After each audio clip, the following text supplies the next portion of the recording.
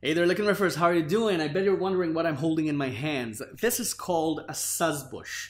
This is a Turkish instrument, and though it resembles a guitar and a banjo, it differs from the guitar and the banjo by one very small yet very important difference. It's actually a whole world of difference. It's a non-Western difference that makes it a Mediterranean instrument.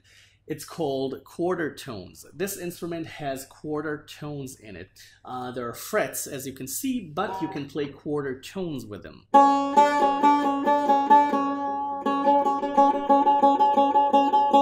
Okay, this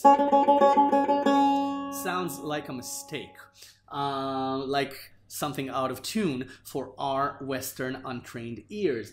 But it makes a world of difference when you play it within a lick or two. Let me try to show you what I mean. Or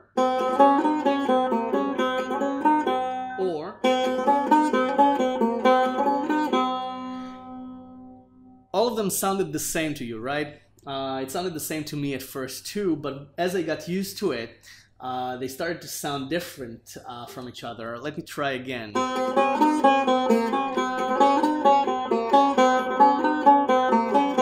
Could you hear it this time? Very minor difference, but a huge difference nonetheless. It's a very, very peculiar taste if you're not used to it. But as you get used to it, it sounds really, really refined. This belongs to a friend of mine, by the way, who collects ethnic instruments from all over the world. So thank you very much for allowing me to take this and show the world how a sazbush sounds. Now, this instrument has 6, not 3, 6 strings. It's 3 double strings. The tuning is 151. Okay, it's a CGC. Okay, a 5th and an octave. But you have the octave also on the bass string. So you have the high octave and the high and low octave. In the middle you have the 5th. So okay, you can play chords.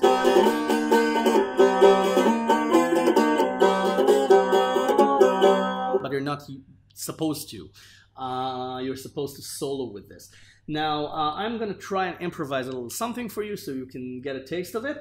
Mind you, I myself am not used to quarter tones, so I'm not sure how Mediterranean it's going to sound, but the instrument's awesome resonance, thanks to this, it's a drum, it's an actual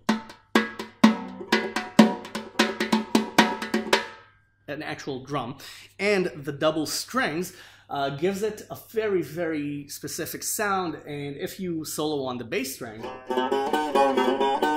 you get the Turkish sound. So let's try and start with Michael Jackson. Okay, and let's try with another quarter tone. And then another quarter tone. Let's try another one. Okay, this is when it gets peculiar. Okay.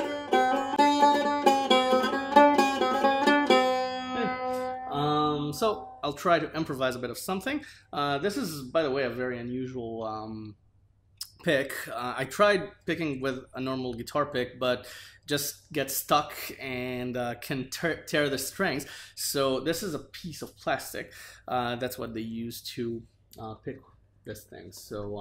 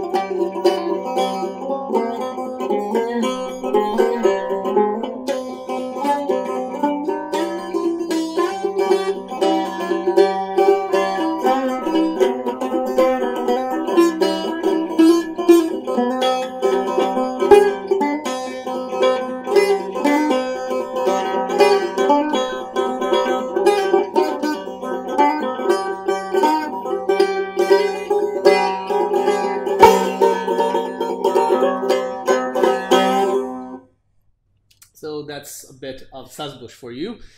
Completely not in the way it's supposed to be played, mind you. I just wanted you to see for yourself how a Turkish instrument sounds. I don't know any Turkish music.